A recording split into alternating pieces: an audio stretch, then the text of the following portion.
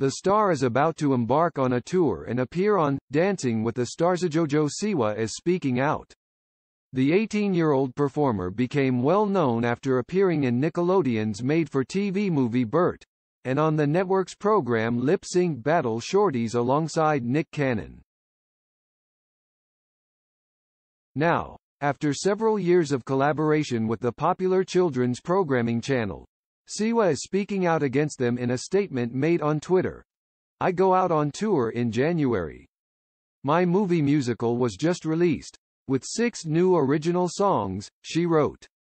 "Nickelodeon told me today that I'm not allowed to add any of the songs from the film into my show." The star added, "These are my songs, my voice, my writing. Does this seem fair?" Earlier this month, she starred in another Nickelodeon-produced television movie, The J-Team, which premiered on Paramount Plus on September 3.